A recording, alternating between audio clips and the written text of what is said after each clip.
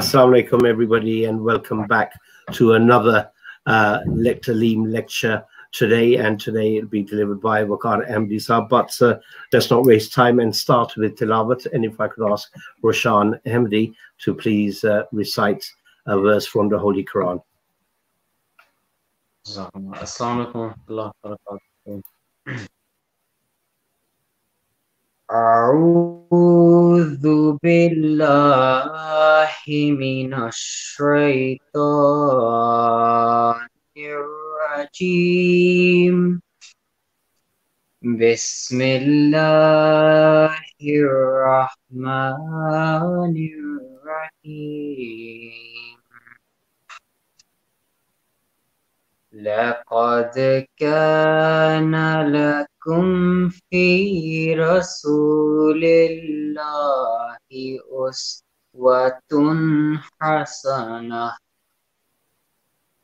أسوة حسنة لمن كان يرجو الله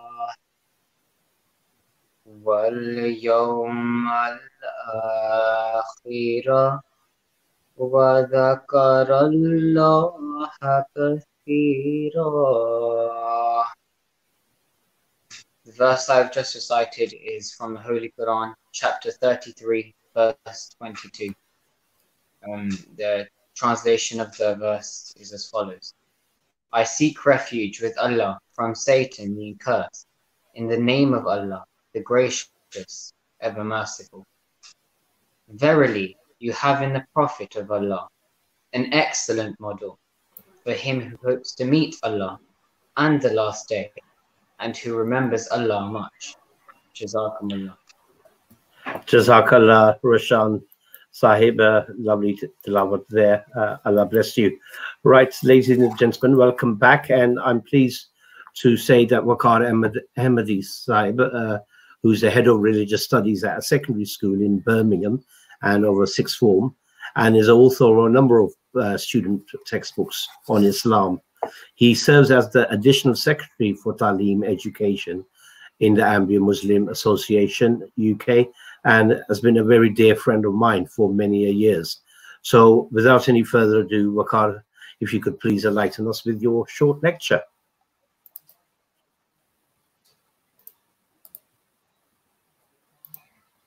Thank you very much. I'm just trying to share my screen. Hopefully it can work.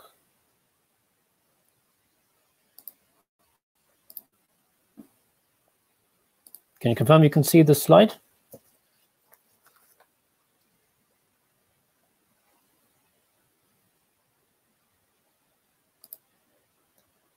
Okay, I'll just try that again.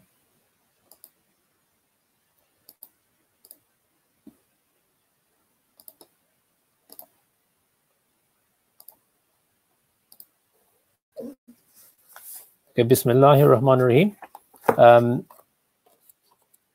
In the name of Allah, the most gracious, ever merciful.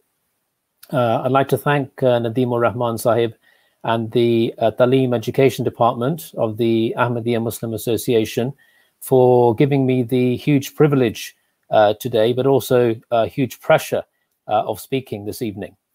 I'm very aware that our audience today hails from a variety of ages, backgrounds, and also beliefs. And my aim today is to try to cater both for Muslims and non-Muslims, for teachers and students, and also those with a keen but also a casual interest in the subject. I'm very happy to make my presentation notes and references available after tonight's session. And there are many more references that I can share than what I'm able to share in the limited time I have tonight. And hopefully you can see the contact information so that you can get in touch with me if need be. I'll also ensure that I keep a close eye on the clock to see if there is any questions towards the end, which will be in the last quarter of the evening. I'd like to firstly set a bit of context today's talk. I am personally a member of the Ahmadiyya Muslim community, and professionally, I am a teacher of religious education. And it's largely due to my upbringing, I would say, that as an Ahmadi Muslim and the training that I received from my parents at home and also by leaders and elders within my community, that is the reason that I ultimately decided to become an RE teacher. The respect and value for people of all faiths and none that was instilled in me as a child is now something that I do as part of my job, day in, day out. In the classroom, though, I am a teacher, not a preacher, and I embrace fully the need to be objective and indeed be critical of a vast array of beliefs and viewpoints that I must share with my students. And that applies when I teach about personalities who I personally consider to be special and holy, such as Abraham, Moses, Jesus, and of course, the Prophet Muhammad, peace be upon them all. The Prophet Muhammad, peace be upon him, he is regarded as one of the most influential figures in history. Somebody who is a huge inspiration to billions of people around the world, but not necessarily to others. His life is an open book. The ocean of literature that has been written about him, from the earliest hadith texts to the work of modern scholarship, exposes him to unrelenting scrutiny. As a result, he has been loved and revered, but also hated and ridiculed. And these will continue to be the case in the future. However, that should not stop us from conducting our own investigations to determine whether our own conclusions about him, or to determine our own conclusions about him. The title of the lecture this evening is The Prophet Muhammad's Treatment of Non-Muslims. Now, this seems to be quite limited in its scope and may even seem to be irrelevant, some might say. However, what I wish to show is how multifaceted and far-reaching this topic is, and how perhaps more than ever, this is more pertinent at this point in history. And the more I delved into this topic as part of my research, the more I knew that 1 hour simply would not be sufficient. And I apologize in advance for this, but I hope that what I have selected is enough for us all to embark on a path of learning and also inquiry. So let us begin with the circumstances that the Prophet Muhammad, peace be upon him, was born and raised. He was born in a city called Mecca in Saudi Arabia, which was a thriving city of trade and also a center for pilgrimage. The Arabs were well known for their hospitality, but other than this, there wasn't much that was really praiseworthy. There were no schools in the whole of Arabia, which is why most Arabs were illiterate, including the Prophet himself. Arab society was steeped in gambling and alcohol abuse. Slavery and incest was rife. Women had no rights whatsoever. And some families were so affected by poverty that if girls rather than boys were born to them, many would end up being buried alive. Add to this, they were habitual idol worshippers and made money from this too, keeping their gods in the Kaaba building, which originally was actually built for the worship of one god, but over time had become a storehouse for several deities. So this was a society in need of drastic change, a social and spiritual revolution. And it is at such times that in religion, it's believed God sends a prophet. So prophets are sent to perform two main tasks. The first is to draw attention to fulfilling the rights of God himself, known as Huququllah. And the second is to draw attention to fulfilling the rights of God's creation, known as Huququl Ibad. Now, this is the same purpose for which Muslims believe as many as 124,000 prophets have appeared throughout history. Belief in all the prophets is a fundamental Muslim tenet and indeed constitutes one of the 6 articles of faith. I think it's important to understand why, though, the Prophet Muhammad, peace be upon him, is unique. It is believed that his birth in Mecca was the answer to the prayer of Abraham in the same city 2.5 centuries earlier. In chapter 2, verse 130 of the Quran, it says that Abraham's plea was to God for him to send a special messenger in the future to that same city. Also, as far as Muslims are concerned, the appearance of Muhammad in Mecca actually fulfilled a prophecy contained in the Old Testament about a prophet like Moses appearing in the future, as it states in the book of Deuteronomy 18:18. In fact, it's on record that many Jews expected this prophet to appear in Arabia, and hence a number of Jewish tribes actually ended up settling in Arabia long before the prophet's appearance. It's also interesting that many expected this prophet to actually be named Muhammad, as per the Song of Solomon. And it's also on record that as many as 15 people were named Muhammad around the time of the prophet himself. So there was an expectation that an important figure, a divinely inspired reformer, would be appearing there, and soon. And Muslims believe that with the appearance of the Prophet of Islam himself, all those prayers and prophecies came to pass. So the Holy Quran, which is the sacred Muslim text, describes the Prophet Muhammad in a number of glowing terms, among them the Prophet being a light and also being described as a mercy to all people, or Rahmatul lil Alameen. The Quran also states that about the Prophet Muhammad, as was recited very beautifully by Rushan earlier on, that you have verily in the Prophet of Allah an excellent model.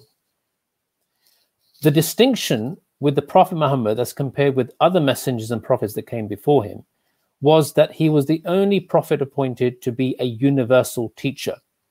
Muslims believe that all previous religious founders and messengers and prophets were for a specific time and a specific people for a particular purpose. But the status of being a universal prophet and teacher, Muslims believe, was reserved for the Prophet of Islam himself. And this is one of the reasons why he is also called Khatamun Nabiyyin, or the seal of the prophets. Seal meaning that he attested to the truth of all of the prophets that God has sent throughout time. And not just that, but also that he combined in himself, in one individual, all the great qualities that previous messengers had. With that distinction also is the revelation of God's final message, the Quran, to the Prophet.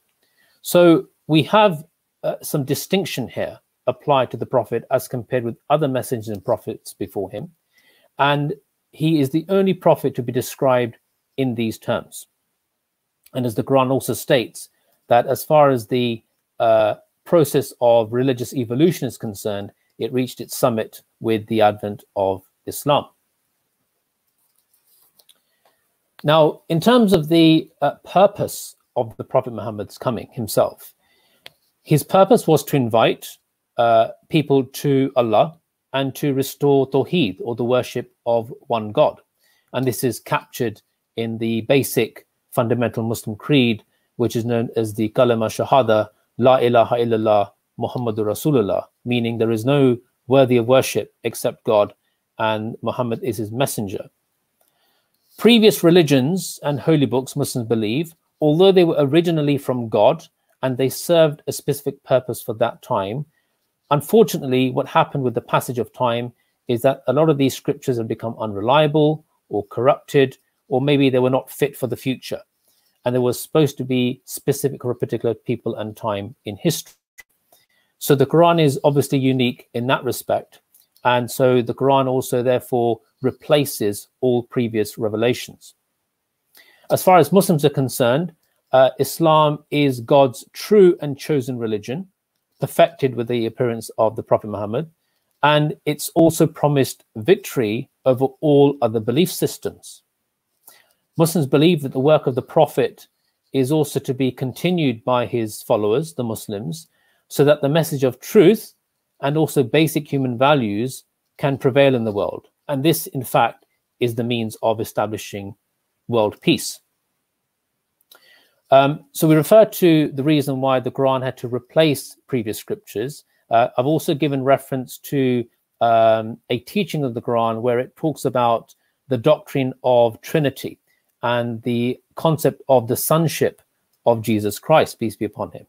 And Muslims believe that although Jesus himself did not claim to be divine or to be part of a Trinity concept of any sort, that this was something that was added to his teaching and his person afterwards.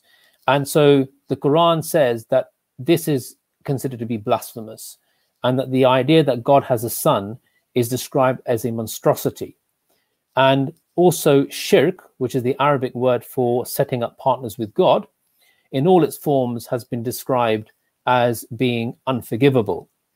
Now, even though, and this is the point I'm coming on to, that even though the Quran is very emphatic and denounces the belief that is associated with shirk or with the Trinity, for instance, despite that, it still promotes respect and encourages dialogue with people of all faiths and backgrounds.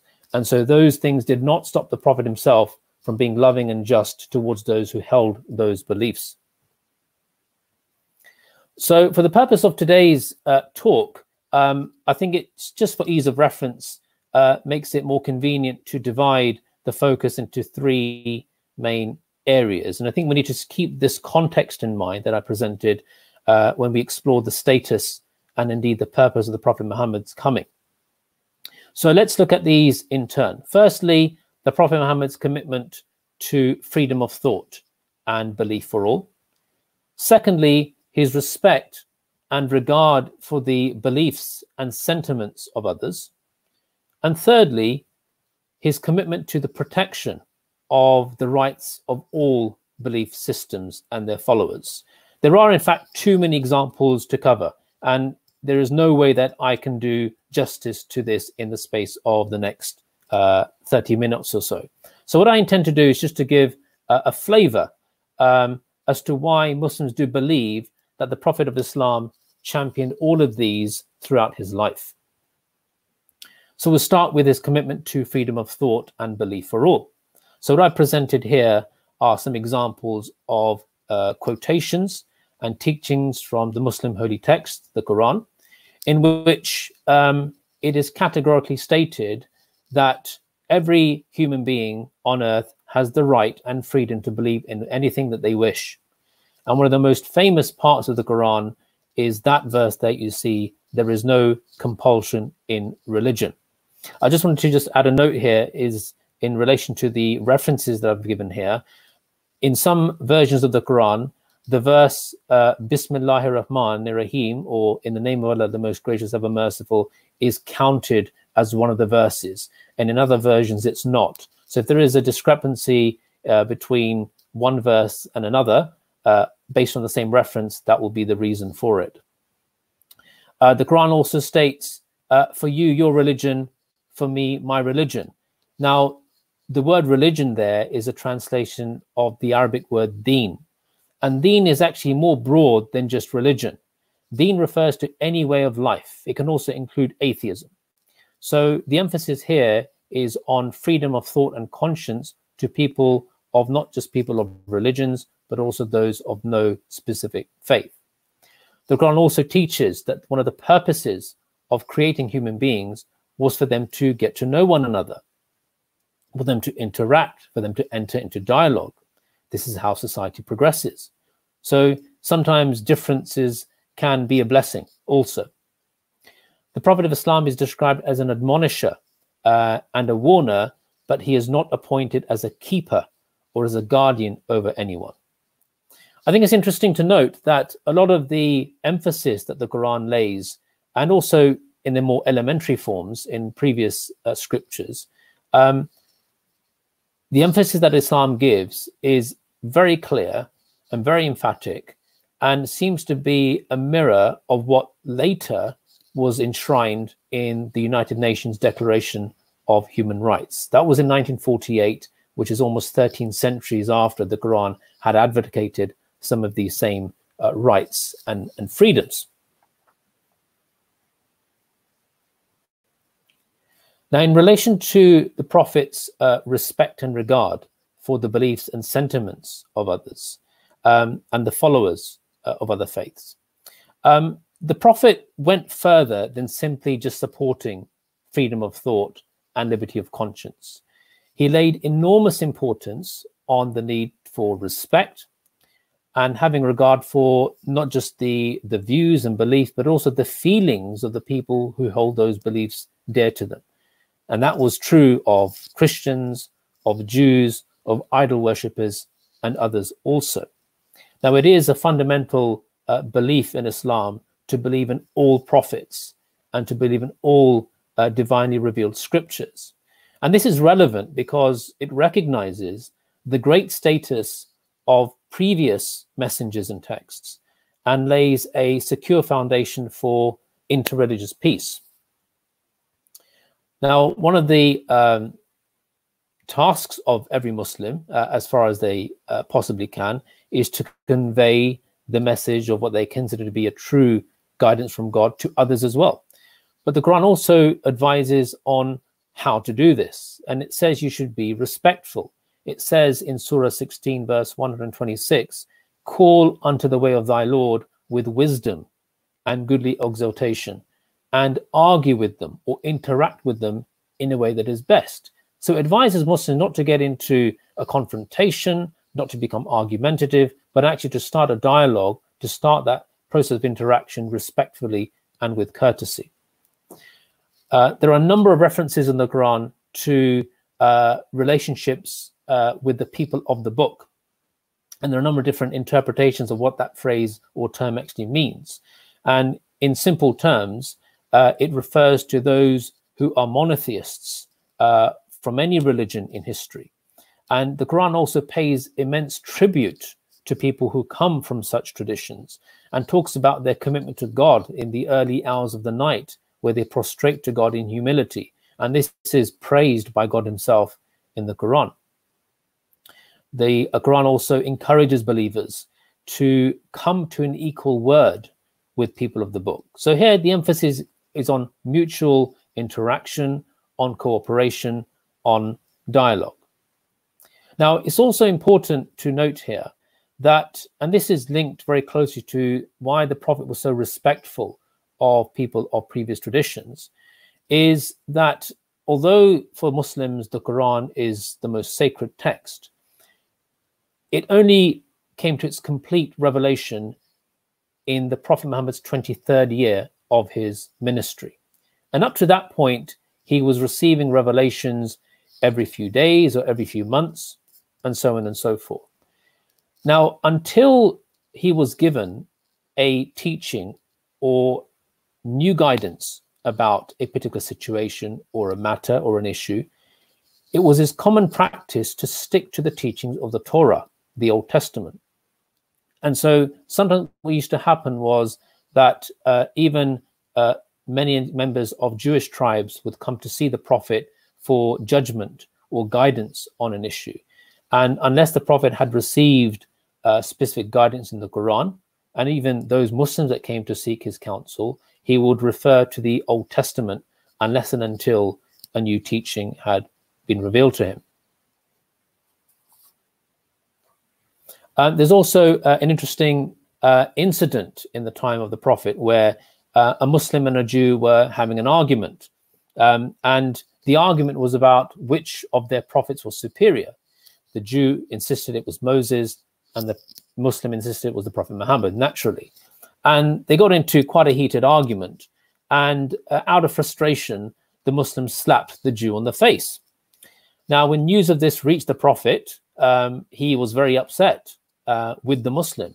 And he said to the Muslim, do not give me superiority over Moses. He was very conscious of how just declaring his superiority over Moses, even though that's what Muslims believe, was a sensitive issue, and he should not say that in the manner that he did.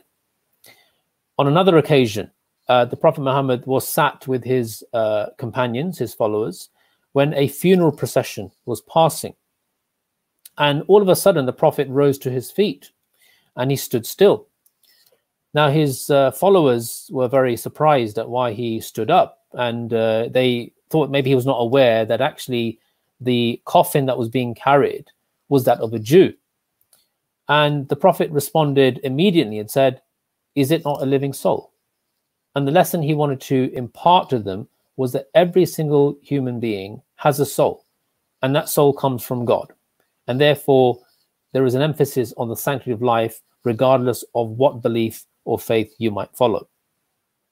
And also, I think it's important to note how sensitive the Prophet was to days and practices that are precious and special to people of other faiths. One example of this is the choice of Friday as a holy day for Islam.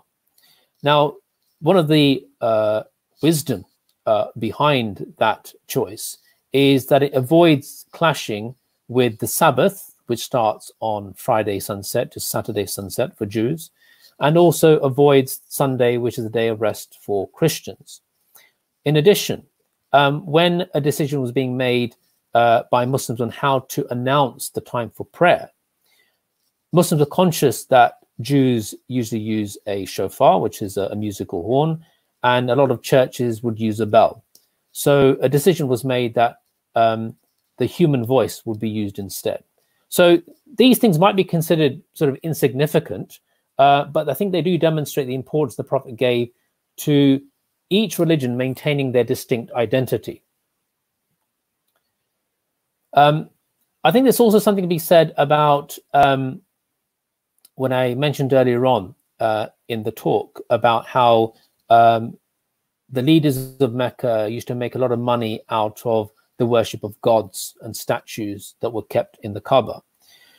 Now, at the fall of Mecca, which if I have time, I'll come on to a bit later on as well, Muslims emptied the Kaaba of all the idols and statues, and they were smashed because it was restoring that house to the original purpose that was designated for it.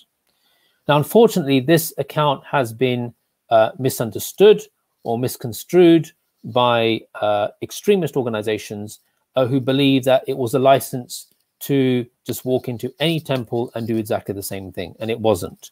We see an example of this in Afghanistan in 2001 when very famous Buddhist statues were blown to smithereens.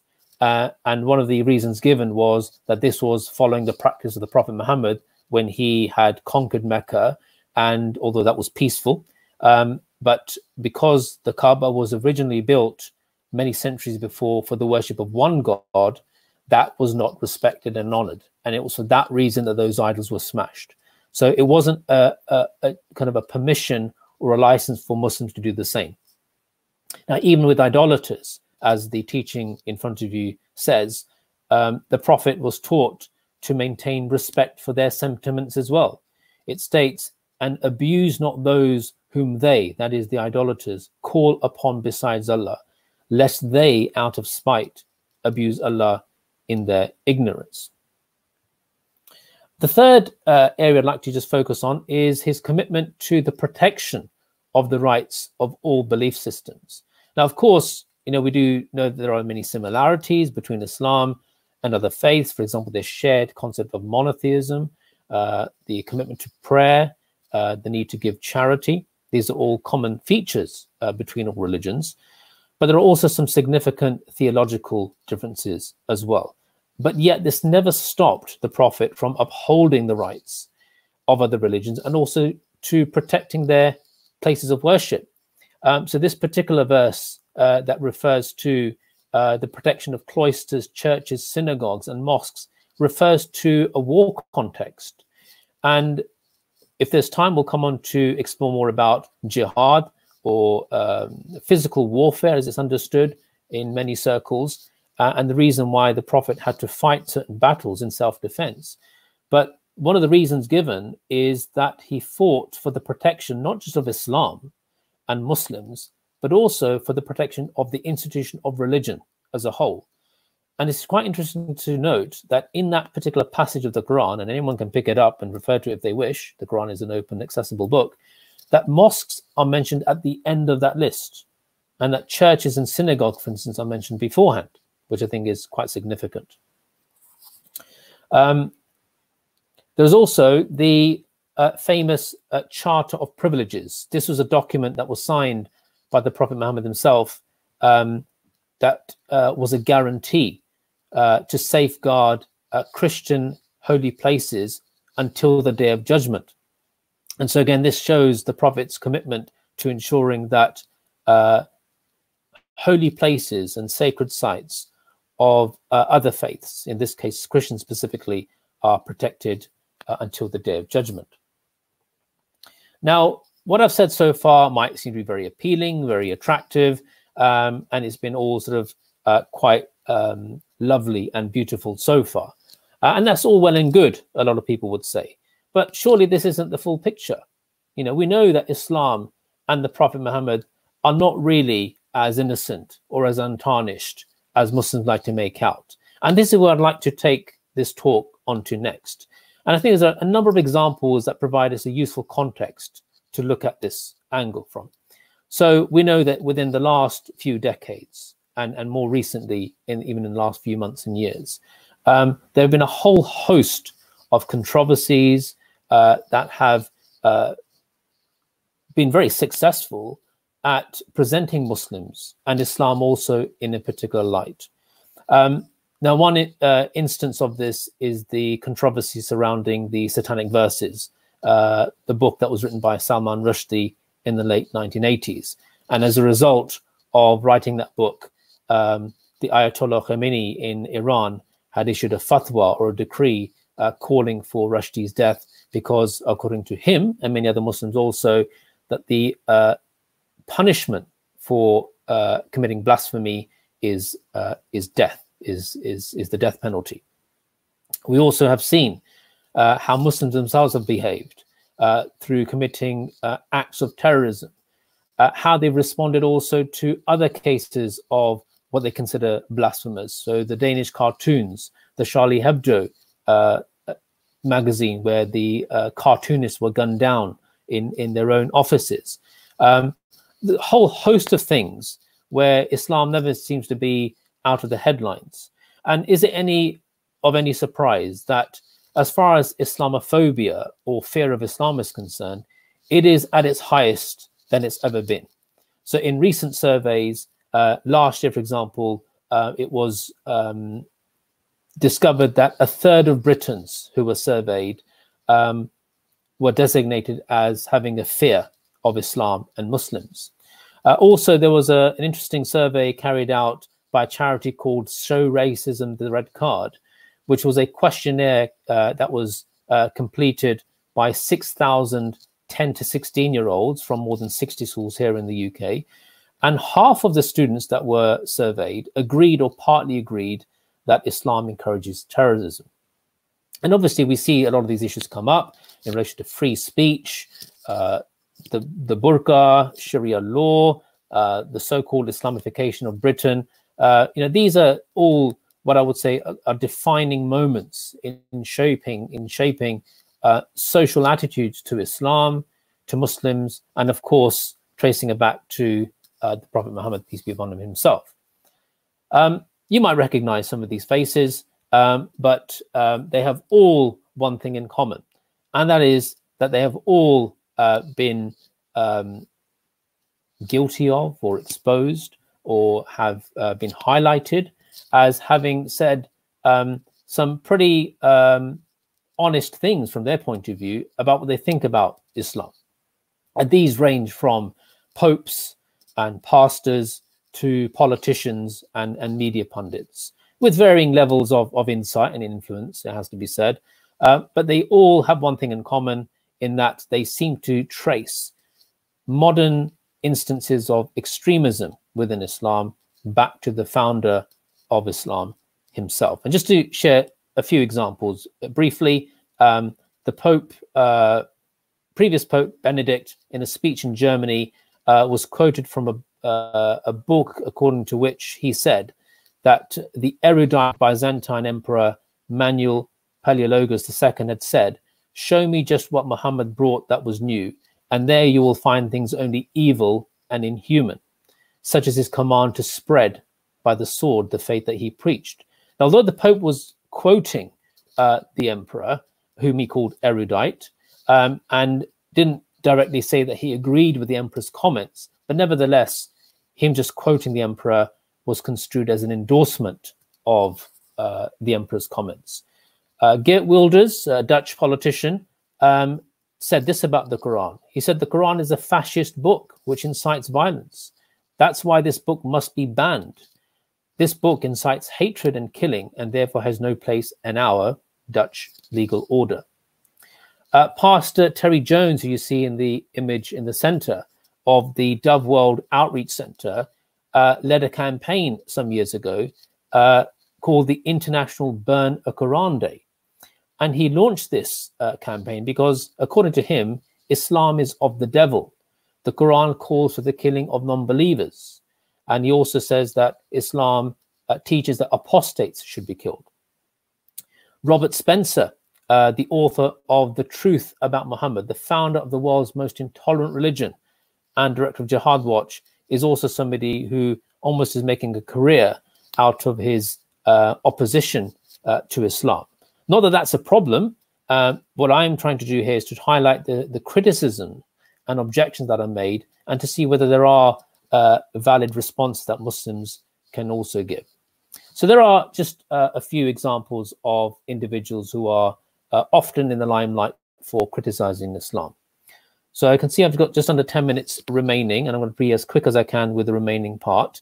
But the criticisms of the Prophet can be summed up in, there are many other criticisms that are made about him and about Islam, but I think the three main ones are about jihad and warfare, about apostasy, and about blasphemy.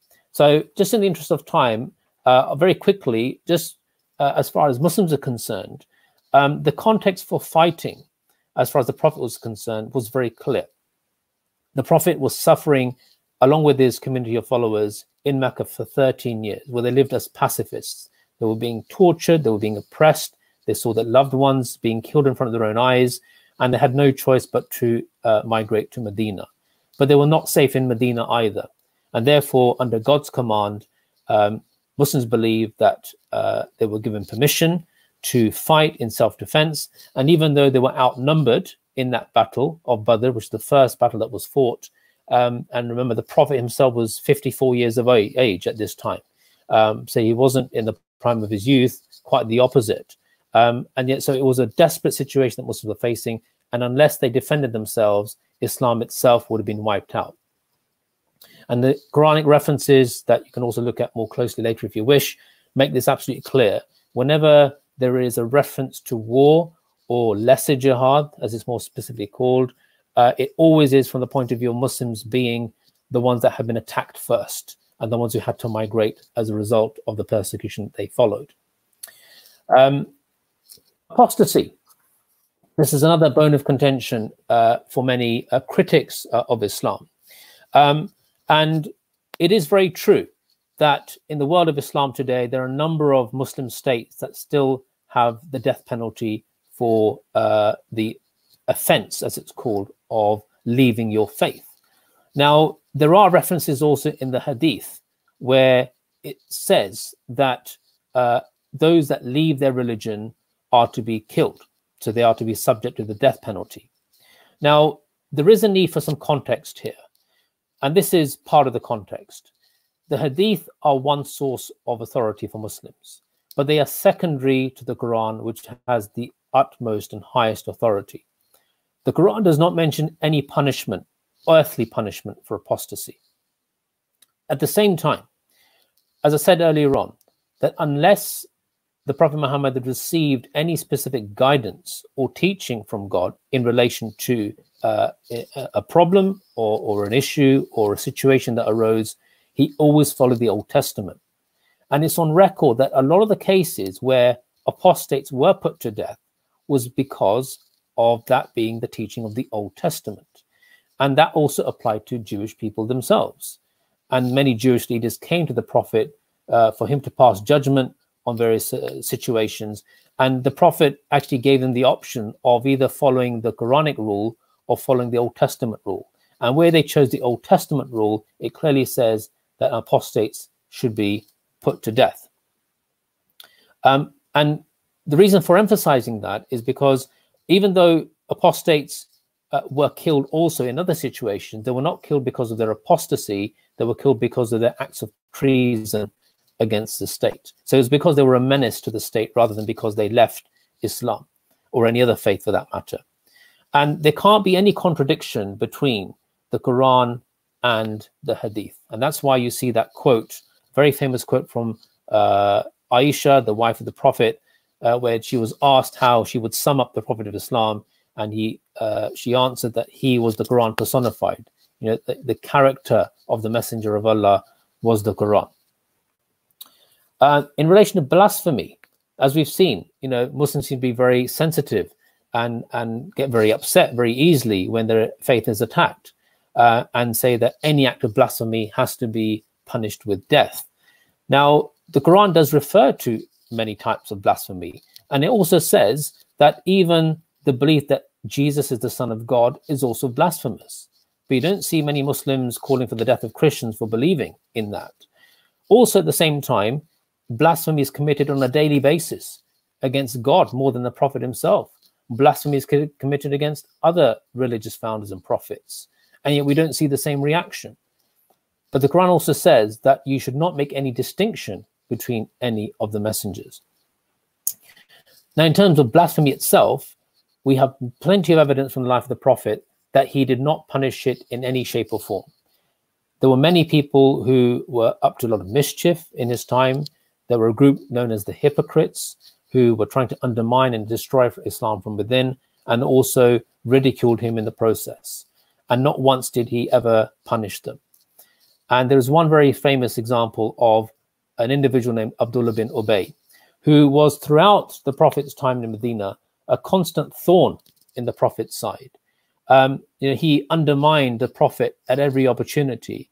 He was also at the center of spreading a vicious false rumor about the Prophet's wife Aisha being guilty of unfaithfulness to the Prophet, to the point that it even caused a strain in their relationship before God revealed a verse exonerating Aisha.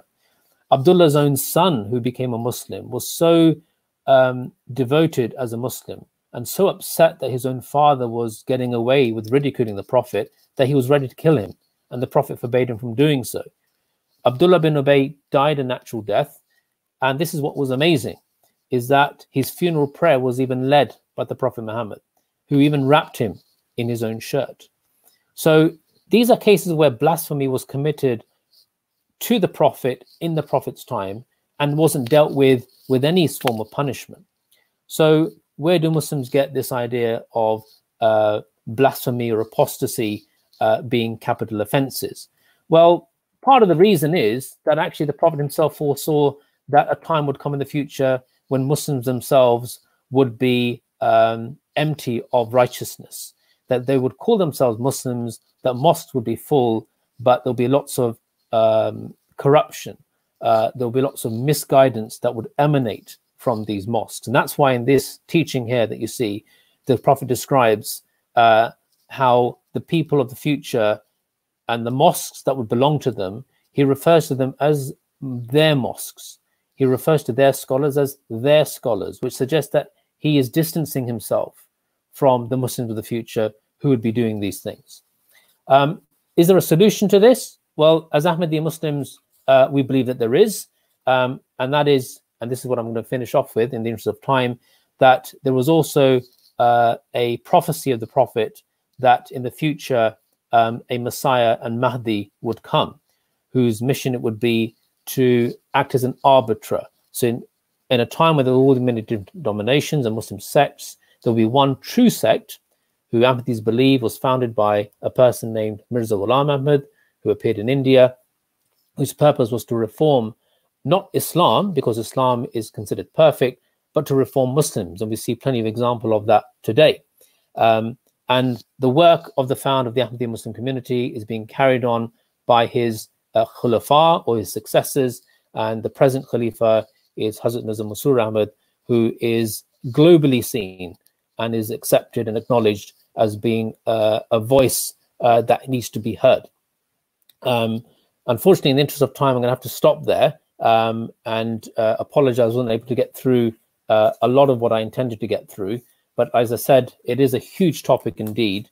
And I hope that just with a few glimpses of the Prophet's own life and the example that he led of how to ensure that there is respect and courtesy and love extended to people of all faiths and none. Thank you.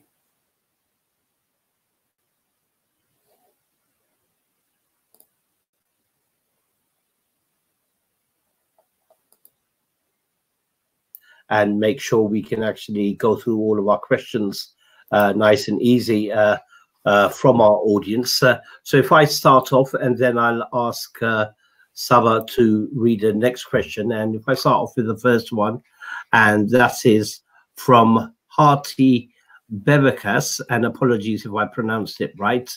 He says, Assalamu alaikum.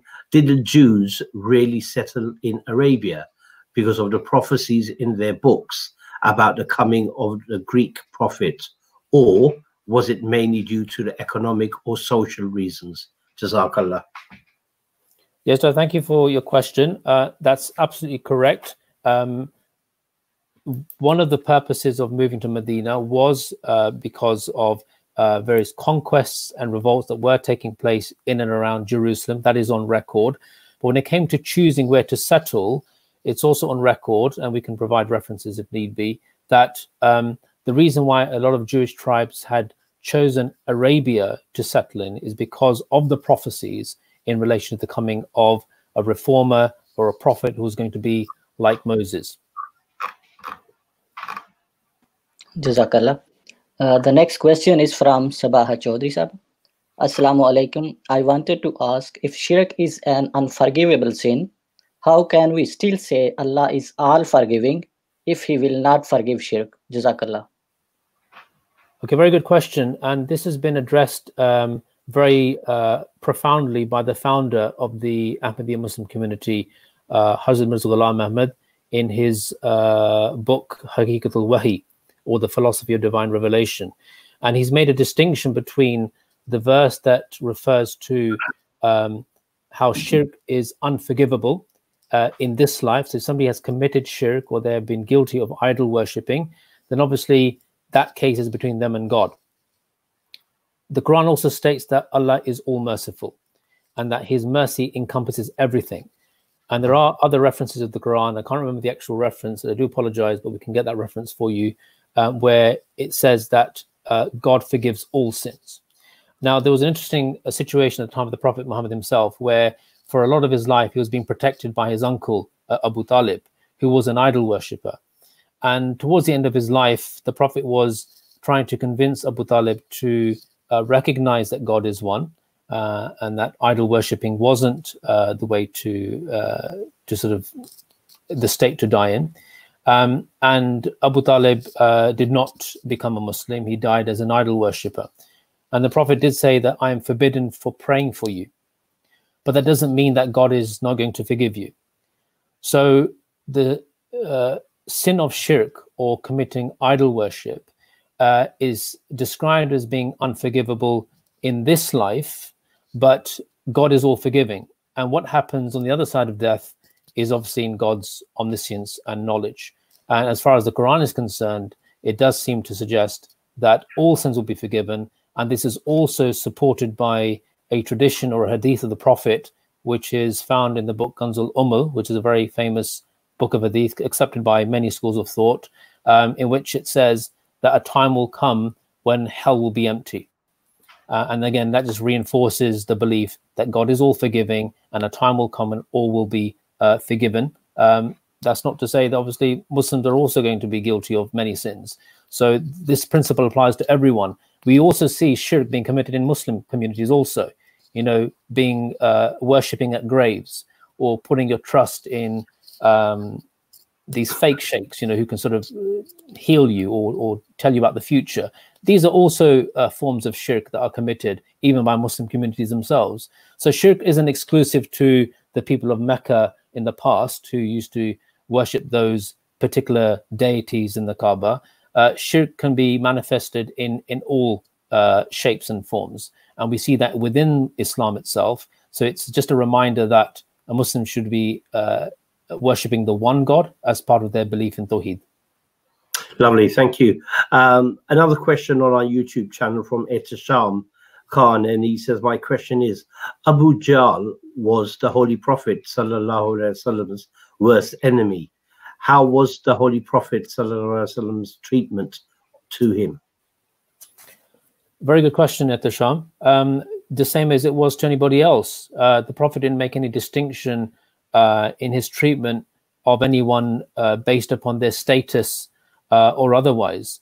So, he was consistently noble and virtuous and just and loving towards everyone. And we know of many cases where, and the current supreme head of the Ahmadiyya Muslim community has been mentioning a lot of these accounts in his series of Friday sermons about the early companions of the Prophet, and narrating all these accounts where the Prophet was being targeted by people like Abu Jahl and the response that the Prophet gave. I mean, for the first 13 years in Mecca, the Prophet didn't lift a finger against anyone. Him and the early Muslims were not allowed to do so. They were pacifists. They had to be persevering, they had to be patient, they had to be steadfast. So the moment they were abused or physically tortured, they just took it. And that was part of their training, in fact. So to suggest that when they went to Medina, all of a sudden, all that training went to waste, as some Orientalists have suggested, doesn't quite stack up. So we see that the Prophet was consistently loving and benevolent towards everyone, whether they were his friends or his enemies. Jazakallah. The next question from YouTube is from Mukeet Khan Sahib. How did the shirk get to Saudi Arabia?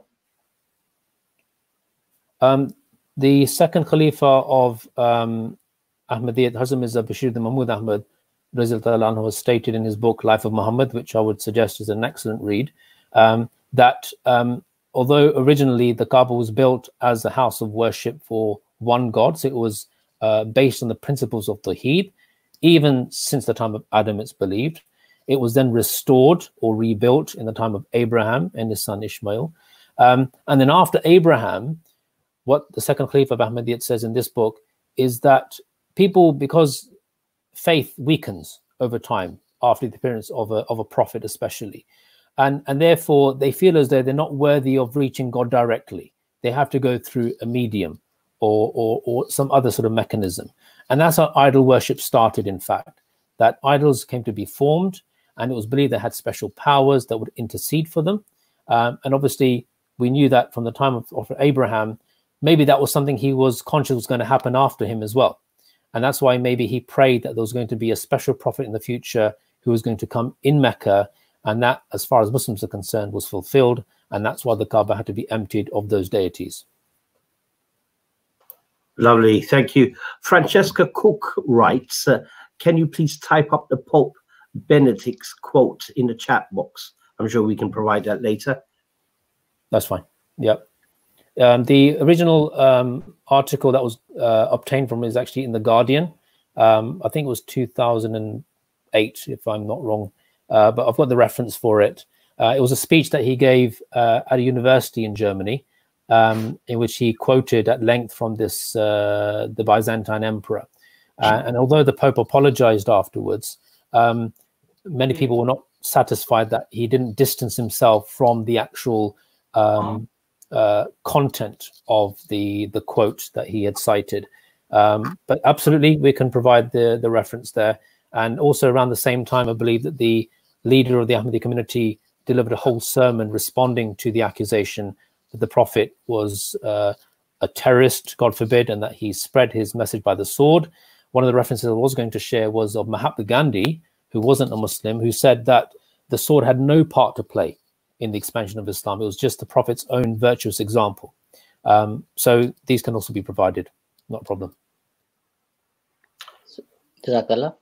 The next question is, when we see people saying negative things regarding Islam, i.e. on social media, should we set up and defend Islam even if we do not have sufficient religious knowledge, or should we just pray for that person?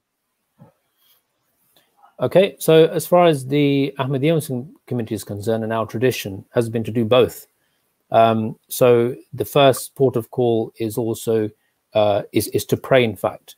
The founder of the Ahmadiyya Muslim community, Hazrat Mirza Waqar Ahmad, himself has actually also explained that in his commentary of the verse in Surah Fatiha, Ihdina Sirat al-Mustaqim, the promised Messiah, peace be upon him, stated that when you are praying Ihdina Sirat al-Mustaqim, which for the benefit of non-Arab speakers means God guide us to the straight path.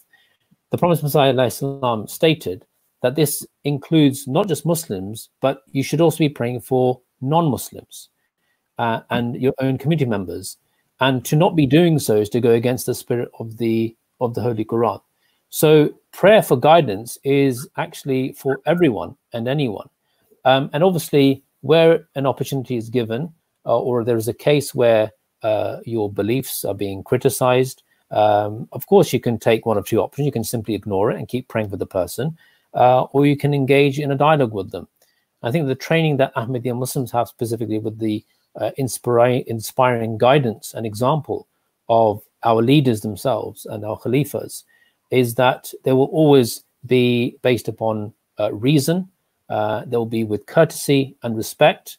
When the Danish cartoons controversy arose, along with other cases of blasphemy against the Prophet, I mean, my own father, Muhammad Rashid Ahmed Sahib, wrote a fantastic book responding to Salman Rushdie's satanic verses. Whilst some Muslims in Iran and other places were calling for Rushdie's death for offending the Prophet, our leader at the time, Hazrat Mirza Tahir Ahmad, may Allah have mercy on him, counseled Ahmadis to respond with the pen. So jihad in Islam, which means a struggle and an effort, is to be proportionate. So in the time of the Prophet, because the sword was used against the Prophet, there came a situation where he was permitted to use the sword in response, but in proportion. And in the same way, if the pen is being adopted today to attack your faith, and it doesn't just apply to Muslims, it could be up to anyone, then you should respond in like manner. So in summary, in answer to the question, I think prayers are obviously of the utmost importance, but as we know, effort is also extremely important. So prayer comes with effort. One without the other is meaningless. Lovely, Waqar. In terms of your speech, we put up poets at the time of the Prophet were like journalists and cartoonists of today. Francesca Cook asks, could you recommend poets? Poets talking about. Okay, maybe that might be misconstrued. My point in the notes was more in relation to how today, when I was referring to cartoonists like Charlie Hebdo, cartoonists who had drawn offensive drawings of the Prophet Muhammad, and how many extremist Muslims had responded by gunning down those cartoonists in their own office. The point I was trying to make was that the Prophet in his own time faced constant blasphemous and insulting comments. And there were poets of his time who were like the journalists and cartoonists of today.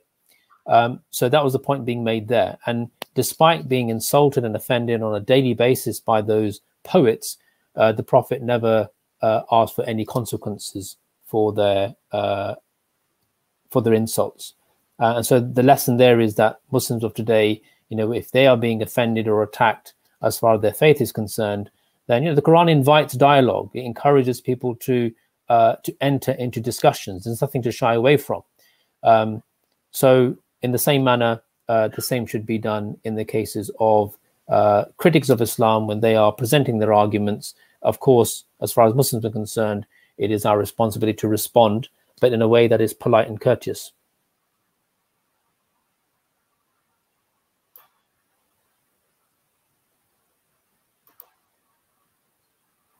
Sorry, I'll take over. I think Saba's mic's off. Faraz Miran asks, according to the charter signed by the Holy Prophet, peace and blessings of God be upon him, should any Muslim countries also act upon it and protect either the Christian or the Jews? Yes, I mean, that particular charter is preserved to this day at St. Catherine's Monastery in Egypt. And it would be very odd and it wouldn't be consistent with the Prophet's own life and teaching for that to be only specific to that monastery in Egypt. It was a declaration to, and in fact, it was a promise on behalf of all Muslims made by the Prophet that they would protect their places of worship. So that is a principle that Islam encourages, that Muslims are expected to follow. And unfortunately, I think it was 3 years ago, ISIS actually launched an attack on that very monastery, ironically. So that shows how much of Islam they were following at the time. But the Prophet's guidance was very clear in terms of the rights of protection given to churches, but also obviously that extends to all religious places of worship, as the verse I presented earlier about how synagogues, cloisters, churches also need to be protected, not just mosques. Lovely, Waqar Sahib. I would love to carry on, but time has caught us up as per usual. And it's just left for me to say that Jazakallah to all our viewers and listeners around the world. May Allah bless you. And remember, same time, same place tomorrow. We'll have a lecture with Ibrahim Ahmed Noonan, who will go through some interesting facts. So until then, may peace and blessings of God be upon you. Assalamu alaikum wa rahmatullahi wa barakatuhu. Islam.